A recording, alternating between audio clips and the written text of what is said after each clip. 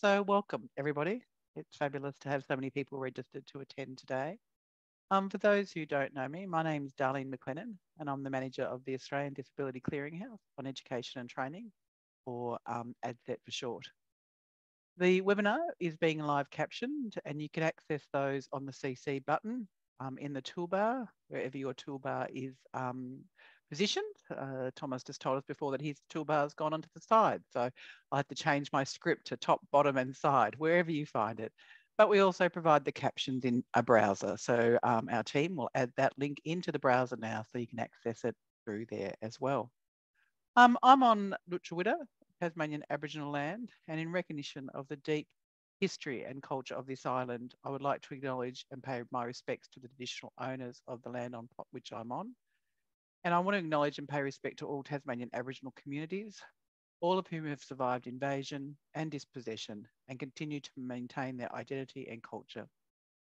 In the spirit of reconciliation and acknowledging all the countries that are participating in this meeting, I invite you to add those to the chat, which I think many of you have already started doing because you're very well trained. So thank you. I also want to acknowledge the elders and ancestors and the legacy from the lands on which you are, and any Aboriginal and Torres Strait people participating today.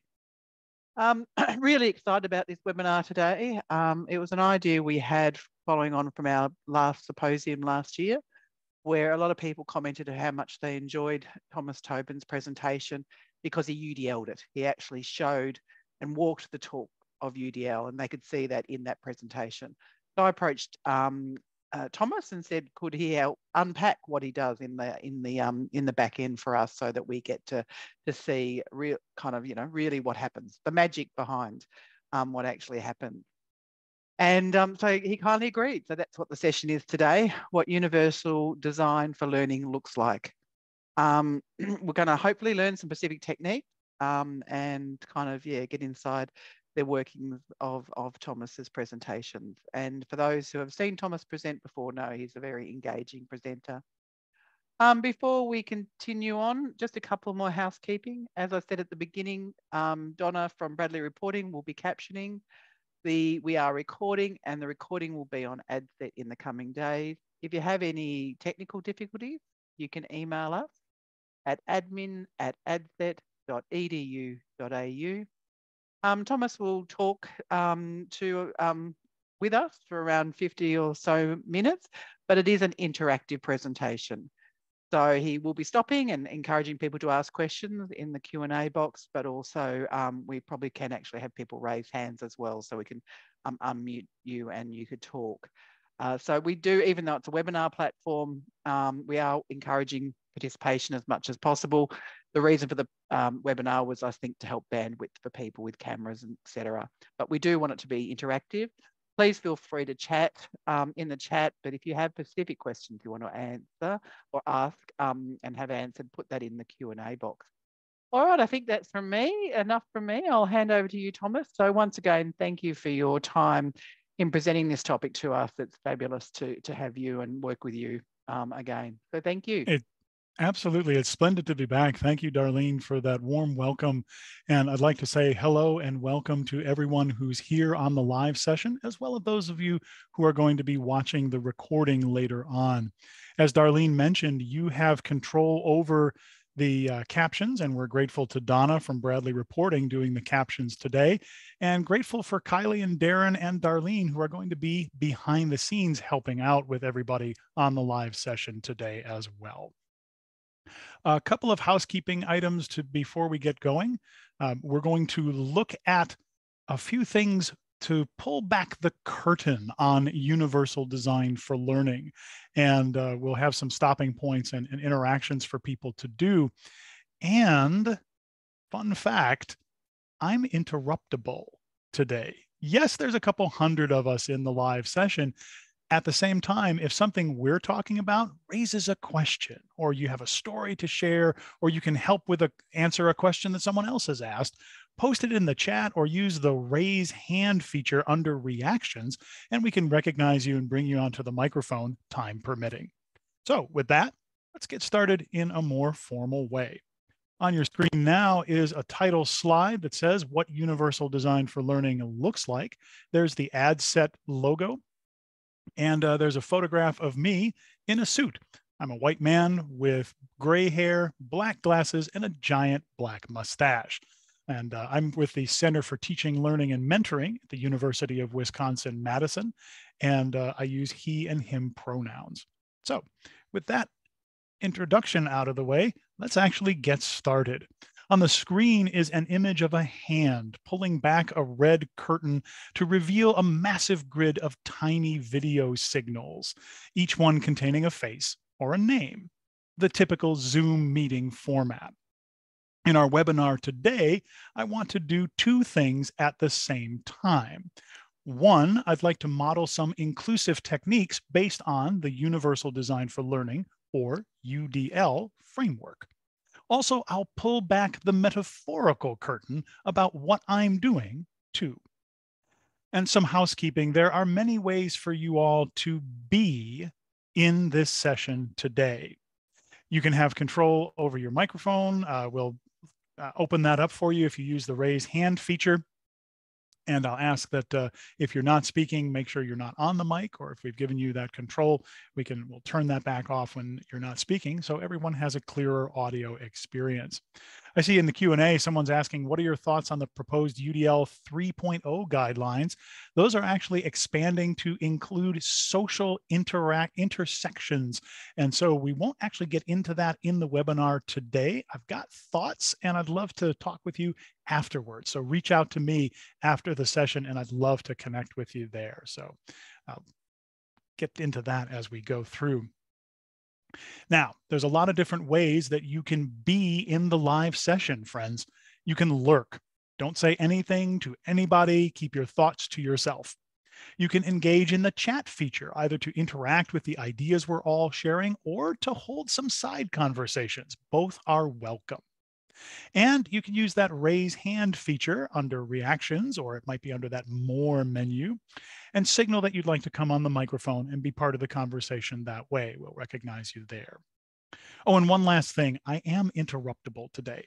So put it in the chat or raise your virtual hand in the moment. We'll make space for you.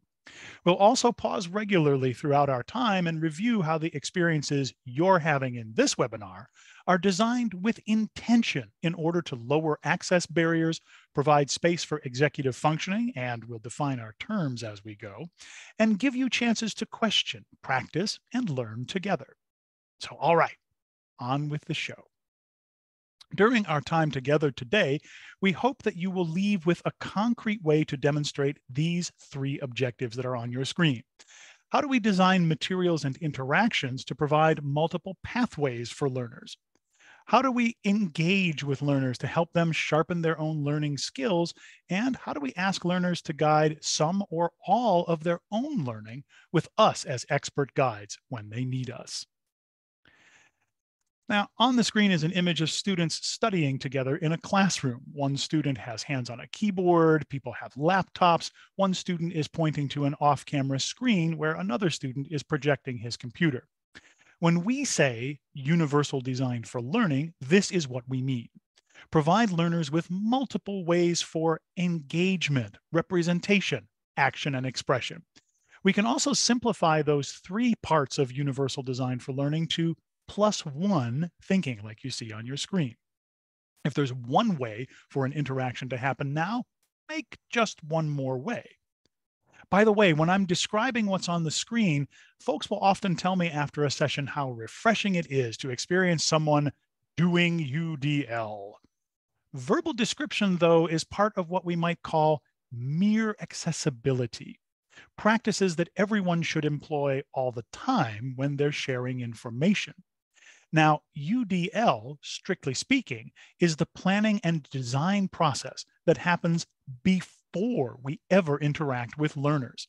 Applying UDL principles in the design of our learning interactions sets us up to be able to lower access barriers for more learners when we are engaging with them. So to get us started, here's a question for everyone. What does UDL look like in your interactions with learners, whether that's in a formal classroom setting or in your role supporting students, or if you support instructors as learners? Share one example and we'll bring some of them to our collective attention. I'll put 2 minutes of music on to hold some space for thinking and sharing now. And I'll note in the chat when the music will end. So feel free to mute the audio if you want to think quietly as well. So here's 2 minutes of music, and I'll post the question in the chat. So what does UDL look like in your practice right now? You can tell that I'm typing this in live because I'm correcting my typos as I go. Here we go. And then here's 2 minutes of music for thinking. And you can post your ideas in the chat now or hang on and come on the microphone in a minute. Here comes the music.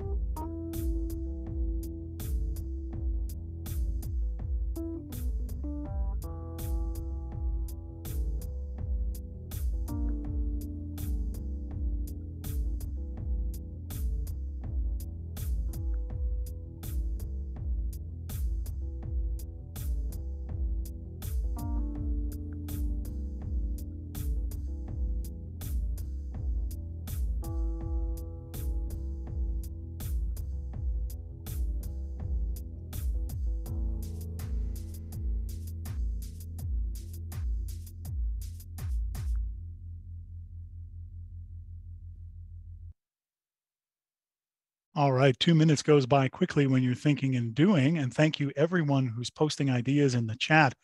We've got about 80 something responses in the chat. So I'm going to do a little thematic looking around here. I see a theme about multiple means of representation. So I've got people talking about providing learners with both written content and then the spoken version of that, or giving students a piece of paper that is printed and also giving them access to the digital version of it. Those are all really good universal design for learning ideas. And one of the key elements that I want you to take away from our time today is the difference between mere accessibility and universally designed interactions. Mere accessibility, I see a theme of putting captions on our videos, which is a wonderful precursor to universal design for learning, because you're giving people more than one way to get that information. But just automatically using captions isn't by itself something that leads to universal design. And we'll talk about why that might be so. Also, using alt text on all your images. That's another baseline accessibility thing that everybody should be doing and isn't by itself universal design for learning necessarily. I also see a couple of folks saying, I want to use accessible document structures. So if I'm creating a word processed file, I'm going to use the title and subtitle and heading level 1, heading level 2, the document attributes in order to be able to allow folks to search through the documents and make sense of the structure. So those are all wonderful accessibility techniques. And I'll encourage everybody, keep doing those things. So that's fantastic. I also noticed another theme here. A number of people are asking students how they prefer to communicate or learn. And that's wonderful and it's differentiated instruction. So when we are asking the students who are in front of us now about their preferences, we can make adjustments on the fly in the moment for those folks. And the challenge with that is universal design for learning is what happens before we ever know which learners are going to be with us. So UDL works hand in hand. UDL works with differentiated instruction so that we can start asking those questions of our learners. If it sounds like I'm making really thinly sliced distinctions, I am.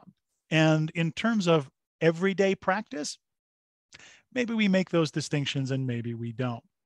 So now on the screen is the image of the students studying. It's blurred out as a background. And what patterns do we find among everyone's responses? Well, when we were getting ready for this session, the hosts and I were talking, and I said, if you asked 10 people to define universal design for learning, you would get 10 different answers. So I want to help everybody when you're talking with your colleagues about UDL, focus on the D part of UDL. So let's focus on the design aspect of it and talk about how universal design for learning is intentional effort in the design of our learning spaces. And Darren posted in the chat, he says, I love the notion of you can do accessibility without UDL, but you can't do UDL without accessibility. Fantastic. And thank you, everybody, for the side conversations that are happening over there as well. Appreciate that. So let's dive right in here.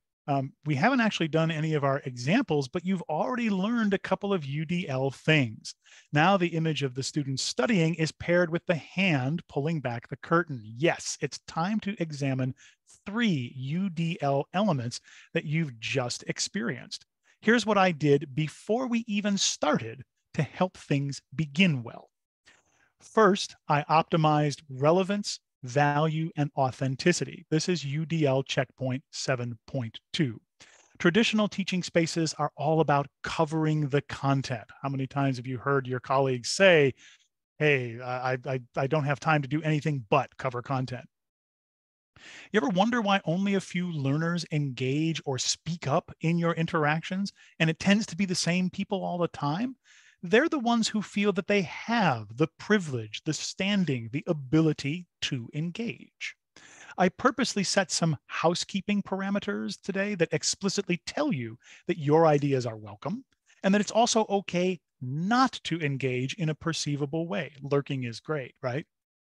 I also know that we tend to remember the beginnings and endings of experiences in greater detail than the rest of things. So I front loaded a chance for you all to think and apply some ideas, even before we get into the details. That 2-minute music break, that's designed time for all of you to actually think. The second thing that we looked at earlier is highlighting patterns, critical features, big ideas, relationships.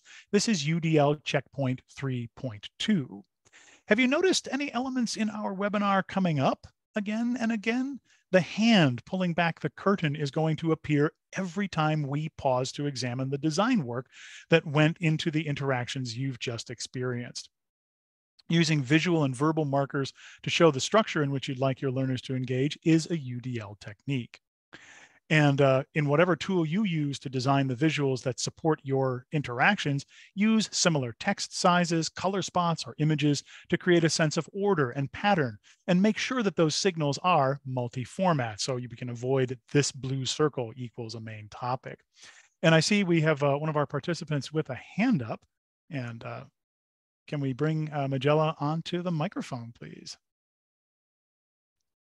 And only the host can probably unmute her. So let's see if we can get you on the mic real quick. Sorry, I think that may have been a mistake. I didn't put my hand up intentionally. That's okay, Magella. Yeah, we'll just make Thanks. sure that we right. we No might worries. chat with people when they put their hand up just to confirm with them when before we get them to. Because Gotcha. Anne-Marie has put her hand up yeah. too. Yeah, Anne-Marie, please come on the microphone. See if we can get you unmuted here. Harley, are you there to unmute? This could be a challenge for us, though. Yeah, the hand's gone down, Thomas, so we'll keep going. Cheers. All right, no worries. And we'll keep practicing with that. So if you do want to come on the microphone, please come on. The third piece for our introduction here is using multiple media for communication. This is checkpoint 5.1. Why did I take time to explain that you can lurk, use the chat feature, or we hope, come on the microphone? I want to signal that you have lots of ways to express yourselves as learners and participants today. If you're watching the recording, make sure that there are some pause points in here too, and we'll get to those as well. In many learning settings, we can assume that people know they share ideas in many ways, right? But unless we actually say it out loud in the directions for activities as we get started with live interactions, some of our learners might not feel empowered to come into the conversation in a way that's different from what others are doing. And Paula says, choice and more choice. I love it. An explicit invitation. Excellent summary there. And these checkpoints don't even cover two other ones that I use as a matter of course, offering alternatives for auditory and visual information. Those are checkpoints 1.2 and 1.3. How do I plan for those? I offer a handout with the planned wording that I want to share. Here I'm holding up a piece of paper with the scripting that I want to work from today. And you can follow along that way. And I describe what you see on the screen. So if you're just listening, you can still follow along as well. And yes, each of the images has alternative descriptive text for it too in the handout. The idea here is that UDL goes beyond what we called mere accessibility a minute ago into the intentional design of learning interactions so we can lower access barriers. Thank you all for your ideas and thinking so far. Let's get into the heart of our webinar now. 4 micro lessons with a UDL curtain pull for each. On the screen are 4 images linked with a giant number 4 in the middle, a chalkboard filled with geometry equations and diagrams, a silhouetted business instructor pointing to projected graphs and charts, a white-gloved hand pouring smoking chemicals from one beaker to another, and an instructor inspecting student work in a carpentry workshop classroom. Now, by training, I am an art history, literature, and information science professor. So you're about to experience 4 super intro level lessons in math, business, chemistry, and carpentry. If any of you are experts in these fields, I will rely on your support, and I really hope I would pass your classes. In each of these micro lessons, we'll pull back the curtain and examine one key UDL practice that you can try in your own interactions with learners. And John's asking, why do designers put the raise hand button next to the reactions button? We need a usability webinar. Actually, the folks at Zoom are eager to hear that feedback, and they make updates all the time. All right, are you ready? Here we go. Put on your mathematics hat. You are all likely familiar with the mathematical concept of equations. The terms on one side are the same as the terms on the other side of the equal sign or the statement. The most famous equation is Einstein's E equals mc squared that signifies energy equates to the square of mass times the constant speed of light. But equations aren't the only way to state relationships in math. We can define linear inequalities, such as the simple expression x is greater than y, where we define every point in the field of a 2-axis space, where the value of x is larger than that of y. On the screen is a graph with x and y axes from -5 to +5, showing a red dotted line in the diagonal from lower left to upper right. That represents x equals y. And, the portion to the right and below the dotted line is shaded to represent the linear inequality, x is greater than y. Now, in a traditional math lesson, one activity might be to ask learners to provide a point within the solution set for x is greater than y. That is, name any point in the shaded area in the graph. And as I've redesigned this micro lesson, I might ask all of you to modify an existing equation from a previous linear problem we've worked into an inequality, or create a new linear inequality statement, and then either draw or shade the solution or describe in words what the inequality represents. And as you're thinking about our webinar, you can do two things right now. Either be a math student and respond to the activity, or predict what design elements are in the UDL approach that aren't part of the before activity. I'll put 1 minute of music on for thinking, and then we'll come back together and compare some ideas. As usual, think to yourself, share it in the chat, or you can raise your hand and we'll bring on the microphone and we can mute the audio for some quiet time here as well. So here is 1 minute of music. So respond to the prompt on the screen. I've got the directions up here for you as well.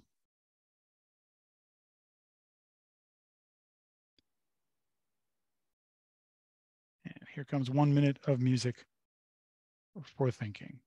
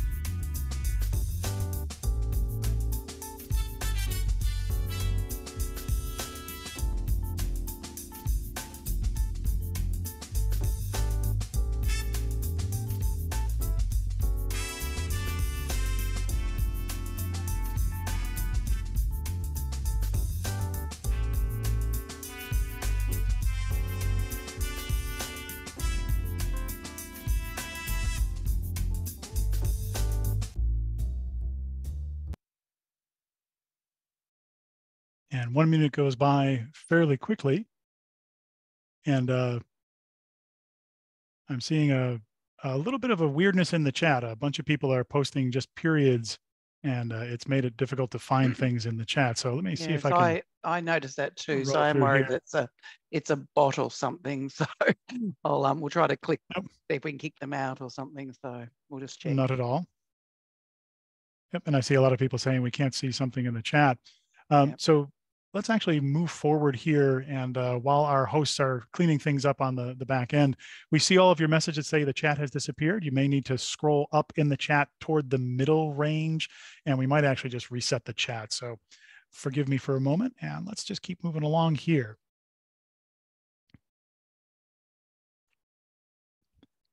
So let me pull the curtain back a little bit. The planning I did before our math micro lesson focused on giving all of you more choices and agency in how you responded to the practice opportunity.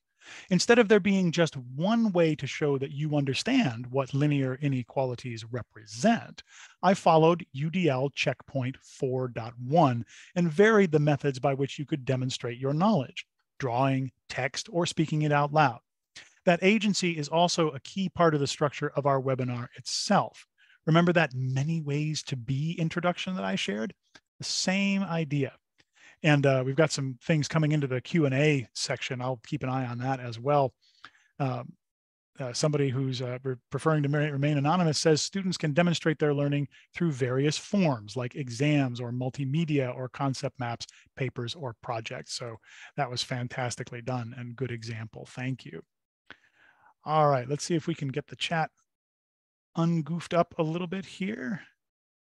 I don't think we have been able to, Thomas. We might just move it across to the Q&A. The Q&A. Okay. Yep. That'll make sense. Fantastic. Yeah, we've been trying to troubleshoot, but it's not working at the moment. You bet. Thank you. Well, next up is business.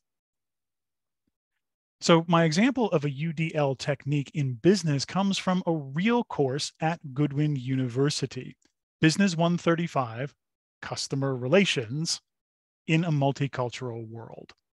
And the instructors in that course used to ask students to read a Harvard Business Review article about the active listening technique during telephone sales calls. Their students sometimes came to class sessions having not done the reading, and the instructors ended up lecturing to fill in the knowledge gaps. Then they adopted UDL principles. Learners could take in information in multiple ways by reading the HBR article or watching a video of the author talking about the article. Thank you, HBR, for interviewing your authors. Or the students could interview a person who actually does sales calls, or they could volunteer with their alumni outreach office and practice fundraising calls themselves. The design of that learning interaction expanded to include self-guided and even self-defined ways of getting the core knowledge, which led to more robust conversation in class of the what did you hear, read, or find out from practice varieties. So your activity for our business micro lesson is to predict one way that you could expand how your learners find out new information, especially key concepts. Notice that it's okay if folks get slightly different versions or subsets of the content. That variety leads to what's important for us conversations later on. So here's 1 minute for some thinking and responding. And you can respond in the Q&A section, and I'll give some overview of that. And you can also still use the chat. Even if you can't see your stuff, I can find it. So I'm going to keep rolling with the chat, and I'm pretty good at making sure that I can see your stuff. So even if you can't see your stuff in the chat, I can. Let me play 1 minute of music just for thinking. And here's the question. What's one activity in which you could expand how or where learners get the key concepts? So here comes that music for 1 minute.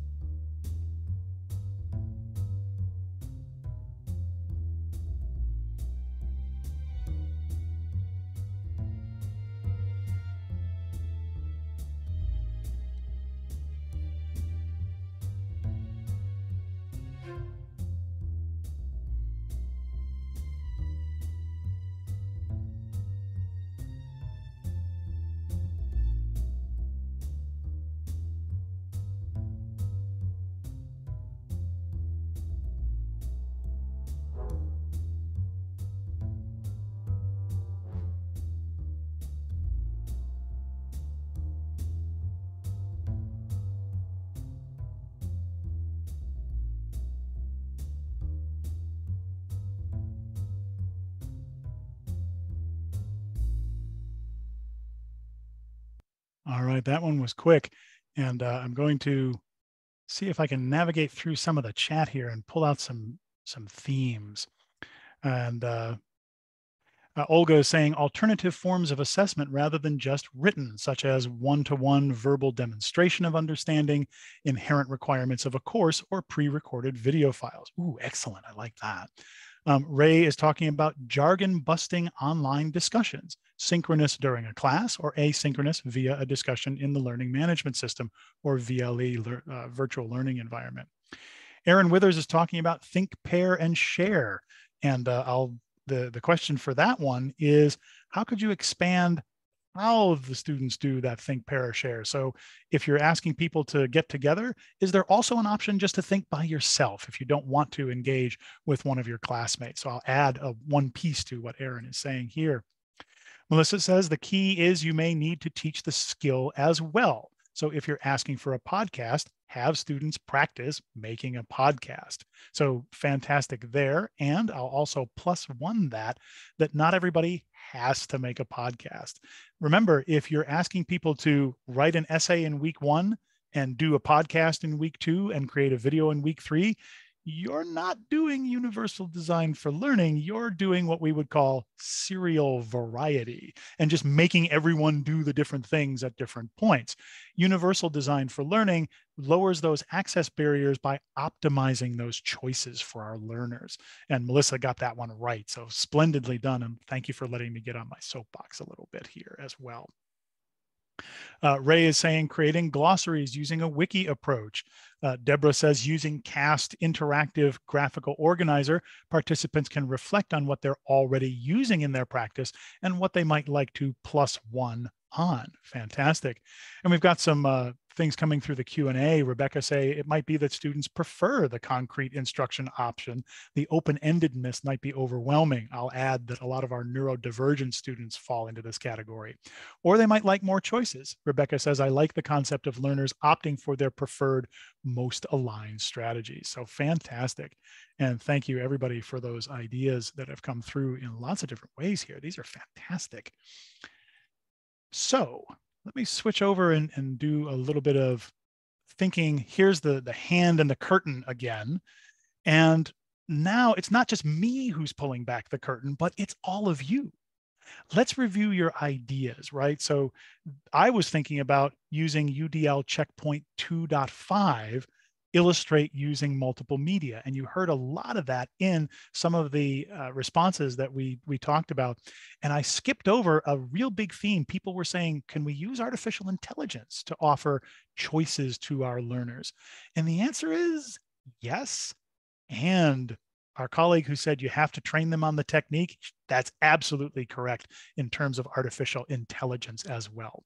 So I don't ask my beginner learners, my freshman level learners, to use artificial intelligence for composition or those kinds of things, because the AI is actually doing the skill that I want them to learn. But for my more advanced learners, my seniors in undergraduate or my graduate level students, yeah, use the AI to help with composition starters, and then you go from there. So fantastic. All right, next up, a micro lesson from chemistry. And on the topic here, it's covalent bonds, which in chemistry refers to how atoms of one element steal electrons from other elements when they form compounds. A covalent chemical bond involves the sharing of electrons to form electron pairs between atoms. Now, on the screen is an animation of oxygen with 6 electrons coming together with hydrogen with 1, such that the hydrogen's electron starts orbiting the nucleus of the oxygen atom in a stable pair with one of oxygen's unpaired electrons. You can tell I'm reading that off a script because it's been 35 years since I've been in a chemistry classroom, forgive me. Now, before applying UDL to the design of the learning interaction, the why question was answered by the instructor in terms of content progression. Jennifer says she's a chemistry teacher and there's a big smiley face. So Jennifer, please support me on this one. Okay, great. Now, before we did a UDL part of this lesson, the instructor whom I was working with on this said, I have to cover the content. The instructor knew what comes next and how the current knowledge supports later and broader applications. So the explanation on your screen about contrasting with ionic bonding or the octet rule about the electrons or Lewis diagrams seems self-sufficient to the designer or the instructor. From a UDL mindset, we can keep the goals of the broader lesson in mind and bring them explicitly into each small step of the learning process. Note the overall references to the goals of the larger unit of study that addresses the why should I know this question directly.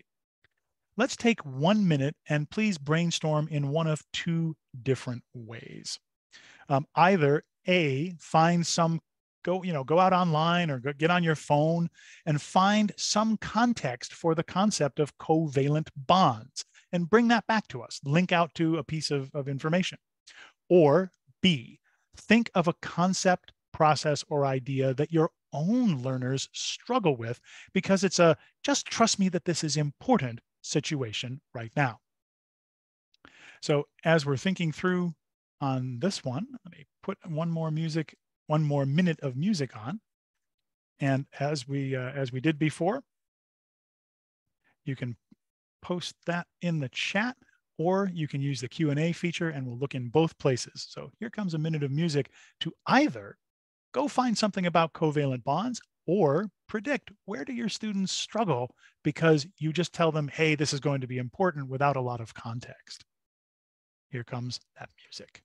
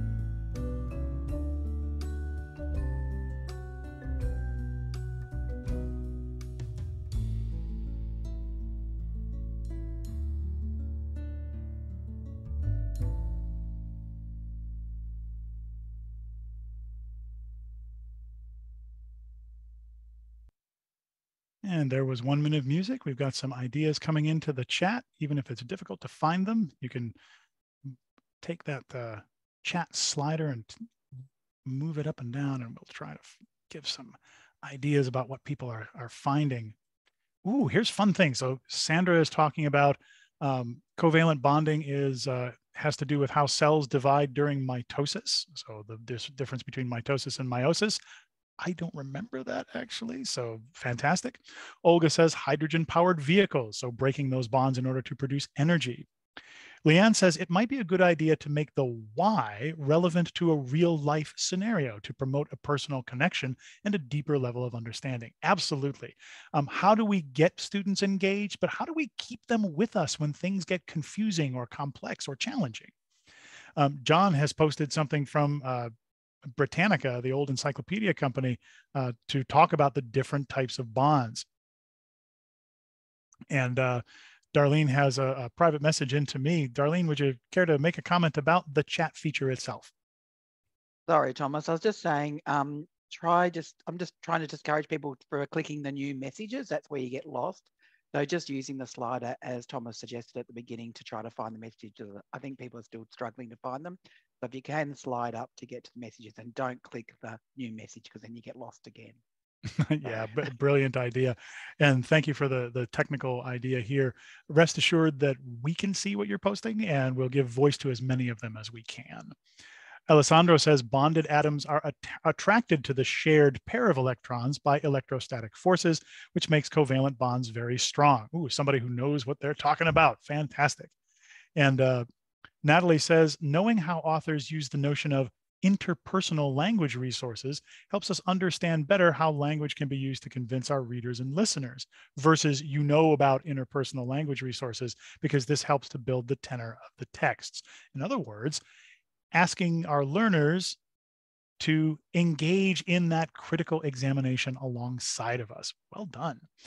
And in the Q&A, Paula Redpath posted a link to a Khan Academy page about covalent bonds. Fantastic. And Michelle is talking about the topic can often seem very abstract to students, how and why to engage with real world scenarios. Excellent. So thank you very much for all of the things that people have posted into the Q&A and the chat. And I want to pause here on one thing that Aaron Withers is saying. Information overload for students. Check credibility and accuracy is challenging in a Google world of information. Notice that a lot of us, when we had only a minute to go find something, we went out to Wikipedia or an encyclopedia or just type something real quick into our favorite search engine. And that's what our students are doing when they're searching for information. So something like covalent bonding can be an excellent way to get students to slow down, use multiple ways to go find information, and then work together with us to co-create information. So here's the hand with the curtain information image again. And as we're reviewing and I was redesigning this chemistry micro lesson, I felt keenly the need to have a clear context for not only learning the information, again, it's been 35 years since I was in a chemistry classroom, but also why it might be useful or important to me. And I sense that theme in everybody's responses here today. Once I started to look before and after the concept of covalent bonding in the online guides that people have put together, I started to remember that chemical bonds aren't just covalent or ionic. There's a whole spectrum of in-between types. And knowing about those allows us to combine and break apart atoms and molecules in useful ways. Somebody was talking about making energy in a hydrogen-powered car. Every time I do my laundry, I'm taking advantage of materials that break apart mustard, wine, dirt, and oil. So the UDL principle here is engagement, why we should stick with challenging topics in the first place, checkpoint 8.1. Notice that we started our whole webinar with a similar why by focusing first on your ideas with our brainstorming. So let me check in the chat. Let's see, we've got other people are posting ideas about from Science Direct, and Darren actually asked artificial intelligence to talk about covalent bonding, so fantastic. And we've got a couple of people who are giving examples from their own teaching and design practices. Fantastic, thank you. All right, here's our last one. Our last micro lesson is from a field where folks often say UDL isn't possible, carpentry. Mike Downs teaches a carpentry and joinery course in Galway, Ireland, and our micro UDL example comes from his practices. He introduces his learners to the concept of dados, butts, and rabbets. In everyday terms, slots cut into, square cuts of, and tabs that stick out from pieces of wood. But static diagrams like the one you see on your screen didn't really give Mike's students a sense of how to actually create dados, like the one on your screen that shows a vertical board with two dados cut into it and two butt end boards about to be fitted into those dado slots. Now, Mike saw the benefits of animation in his prior role as an AutoCAD instructor. He created animated PowerPoint presentations with voiceovers and video and screen images from software that showed how to perform key carpentry techniques. Early on, he would send his apprentices these videos via email, and now he hosts them in a Moodle course environment. Mike taught his learners how to access Moodle on their phones too, so that they could refer to the videos or text descriptions at any time, in his training center, at home, when they were on the bus. This also solved another access challenge. Many of his apprentice learners had no laptop, no desktop computer, and some no internet access at home, but nearly all of them had smartphones. So Mike began designing his content and interactions to be accessible via that Moodle mobile app, Here's one final activity for everyone in the live session. We'll put on 1 minute of music again. And here, your task is perhaps deceptively simple. What is a learning activity to which it seems impossible to apply UDL, either because its format or its level of complexity?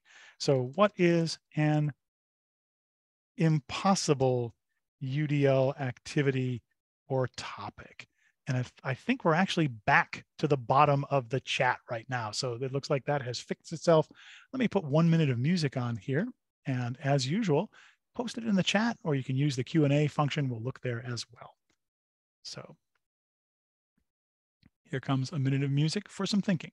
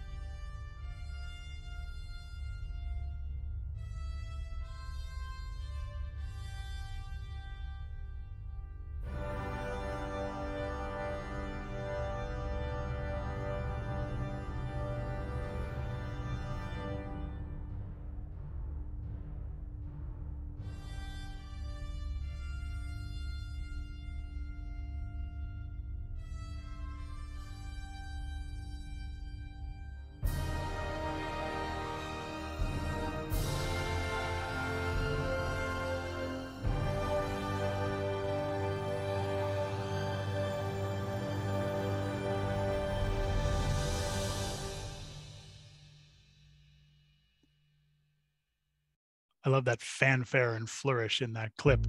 I also need to acknowledge that all of the music we've been using in our webinar today is from Kevin MacLeod, and he shares his music under a Creative Commons attribution license. So we're grateful to be able to use his music under that license. So here's some ideas that have come through in the chat. Let's see. The very first one was fun. Belinda said martial arts. So if I'm studying jujitsu, judo, karate, it seems impossible to do universal design for learning. And indeed, when we're talking about embodied tasks, there is usually only one way to do that. And in those cases, when students are demonstrating the skill in some final or summative way, yeah, we should say, please chop this board in half with your hand. And at the same time, if students are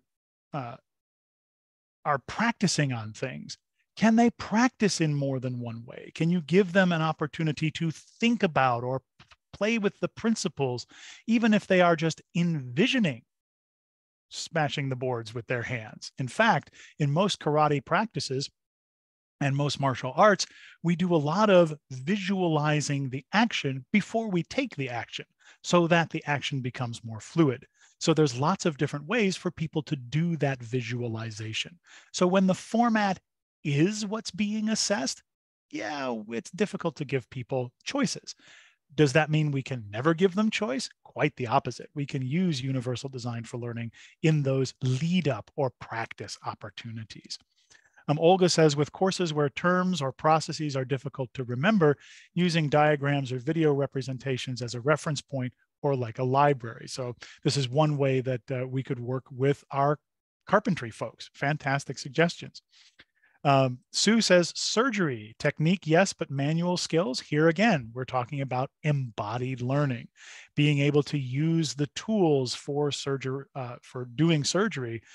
And even in our medical schools today, we practice on cadavers. We practice on pigs or other substitutes. We practice on dummies that have lots of robotics in them. And so there's opportunities for skilled practice.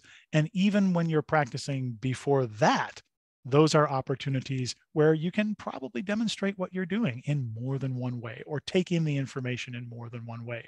No one ever became a good surgeon only by watching videos of surgery. There's always a practice element in there. But that's true of a lot of fields. But what does that practice look like? And can we give people multiple ways to do that? Fantastic. Natalie says, needing to perform a drama piece like a group or ensemble live for an assessment. Ooh, I can UDL that too. Can you do your monologue live in front of everybody, or can you record it at home and play the recording for everyone and then receive their feedback in the moment? And we've got a lot of really good ideas like 3D printing or augmented reality or virtual reality.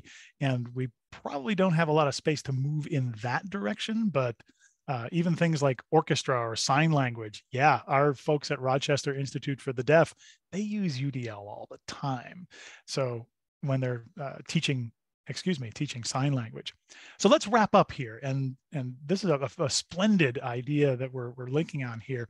Here's that final hand with the curtain image. And Mike's explainer videos, remember our instructor, Mike?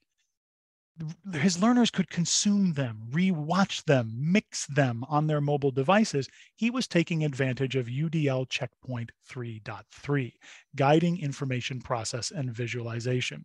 The videos he created are a collective +1 that addresses an access barrier that we all have, and that is the clock. 9 times out of 10, the learning that happens when students are away from the formal places and spaces of our universities, colleges, and technical programs, the learning happens on their own when they're practicing, when they're reading, when they're studying. And Ray says, I like too how the carpentry example leverages micro-learning, chunking things up into tiny little pieces. So, it's time to close our webinar with a great big question for everyone. On the table on the screen is a table laden with food. There are tortilla chips, guacamole, various salsas, elotes, the Mexican street corn, tortillas, black beans, a liter margarita in a jar. This is takeaway food that I hope puts you in mind of what you will take away from our session. So now that you've been part of our conversation, what is one thing you will take away from today's session? And we won't play any music, just post it in the chat real quick and I'll repeat as many of them as I can. Paula says, I'm hungry for more. Natalie talks about the difference between mere accessibility versus UDL. A couple people are putting +1 as a simplification of UDL, so thank you for noting that. Aaron's talking about co-creating knowledge. Tabitha says UDL is different from mere accessibility. Teresa says, be mindful of giving students choice. Carolyn says UDL is possible. Michelle says, putting music when letting students do the work. Give them time for thinking. Ray says, lift the lid on intentional design. Kathy says, when you're using images, make sure they're actually relevant to what you're discussing. And let's see, Olga says, courses are set up to accommodate different learning modalities. Natalie says, I'd love to keep learning on this one. And that's probably a good way for me to wrap it up. And on your screen now is a screen that says, thank you. And I want to say thanks to everyone who's been part of the live session today, as well as folks watching the recording. If you're curious to learn more about UDL and other teaching approaches, visit cast.org. It's on your screen. ADCET offers more webinars like this one, as well as professional learning events and resources. Check them out at adcet.edu.au. And I hope you've enjoyed our time together today. I hope you'll try one thing in your own teaching, support, or design work. And if you'd like to continue the conversation, I'd love to hear from you. You can find all of the ways to connect with me at thomasjtobin.com. Let me turn it over to our hosts for some closing comments and wrap up. Much appreciated and thanks. Thank you so much, Thomas. That was absolutely brilliant. And thank you to the team behind Darren and Jane, Darren and Carly for managing the stress of the chat section. So I do apologise for that for people, but you know, I think we showed that we can keep moving things along with all the variety of the chats in different places, including. And we have a question in the Q&A. Yeah, the possibility for an attendance certificate, please. So I imagine folks can connect with you for that. We can work that. And the good news is we're actually trying to work out some badging systems so people will be able to receive a badge when they attend our webinar. So we're working on that in the back end at the moment. So thank you, Thomas. As always, your presentations are brilliant. Wanting to give a promotion, we have 2 new webinars coming up in the near future. One is autistic students and the transition to university, a finding from a wonderful colleague of ours in their PhD, and also the disability officer, a linchpin on the UDL campus. So the links are going into the chat that Kylie's putting in now. And then also we have a symposium, and we're actually going to have Thomas physically in Australia. So I really encourage you all, if you can get an opportunity to get to Melbourne on the 12th of June, we're going to see him in person. I kind of, you know, it's amazing seeing somebody through a screen for so many years and you kind of think you know them so well, but really looking forward to having some informal conversations as well as some formal conversations with Thomas in person, which is fabulous. We will be sending out a survey. Please do that. Sign up to our newsletter. And we will also be sending the link out with the recording. So thank you. You've all been great. It's fabulous to see the chat and the conversation happening. So many people are really taking the UDL journey on and really exploring the thoughts and ideas around it. So really congratulations to you all for attending and for keeping up your learning. So take care, everybody. Have a great day. Cheers. We'll see you soon. Bye-bye now.